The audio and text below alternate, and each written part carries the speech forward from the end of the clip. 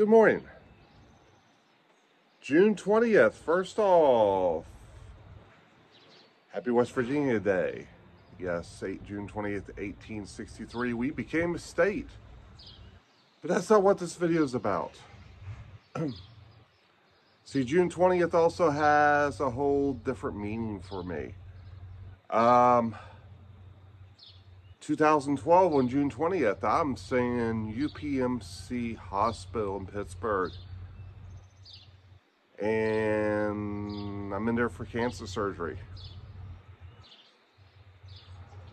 Now, the good news is, the reason I'm doing the video today, I'm 10 years cancer-free. But that's not the whole story.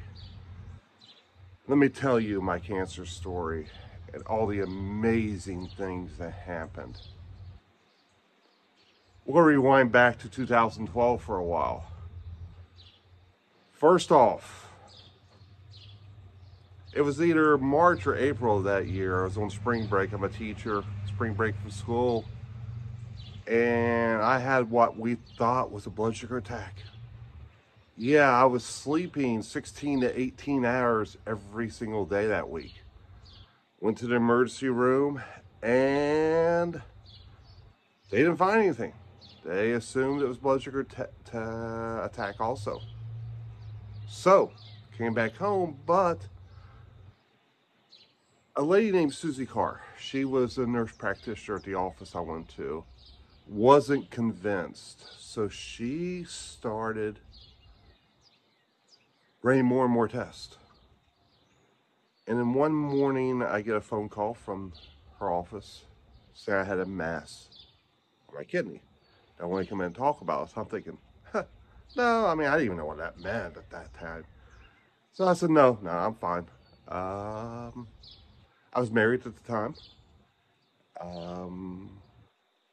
And I was talked into going back into the office. So went into the office. And come to find out, not only do I have a mass on my kidney, but my pancreas is enlarged. It's kind of scary. So we end up going to Pittsburgh. Well, the good news first, the pancreas being enlarged was a result of the tumor in the kidney. The tumor in the kidney was a golf ball in size, but they felt like surgery would take care of it. So we scheduled surgery for June 20th, 2012.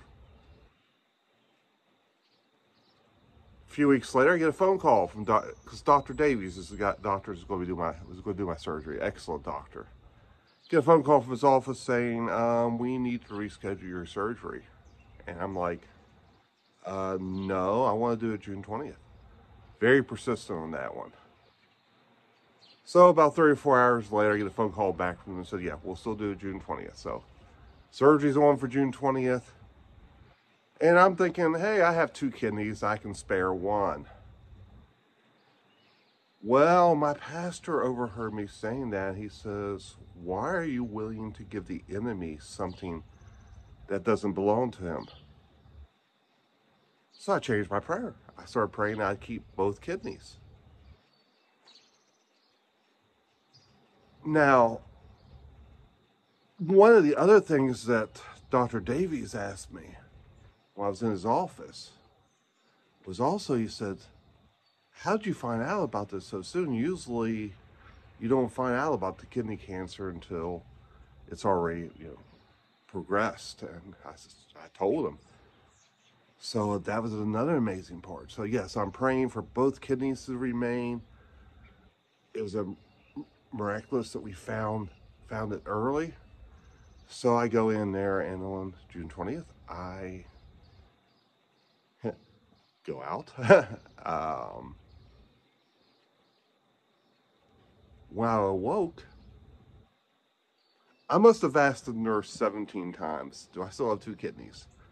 And she kept saying yes. She was very, very patient with me because I was still so far out of it. But the next morning, Dr. Davies came in and talked to me about it. And he said, yeah, he said in his exact words, the tumor popped right off the kidney. Now, let me explain this slow growing type of cancer I had. And that's what they told me, it was slow growing. It had progressed from a golf ball in size to a softball in size tumor. I had a softball sized tumor on my kidney that popped right off. So not only am I standing here today, cancer-free 10 years later, I'm also standing here cancer-free 10 years later with 2 kidneys. Definitely amazing. Definitely miraculous. And I just want to share the story with you. One of the things I want to tell people who watches this video is you don't, the only way you lose is if you give up. And I'm telling you, just don't give up.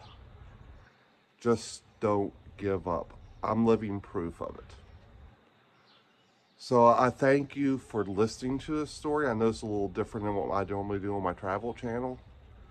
But I just felt like on the anniversary of this, 10 years. I mean, I'm excited. I'm happy. 10 years cancer-free. And I wanted to share it with you guys. So thank you for listening to my story.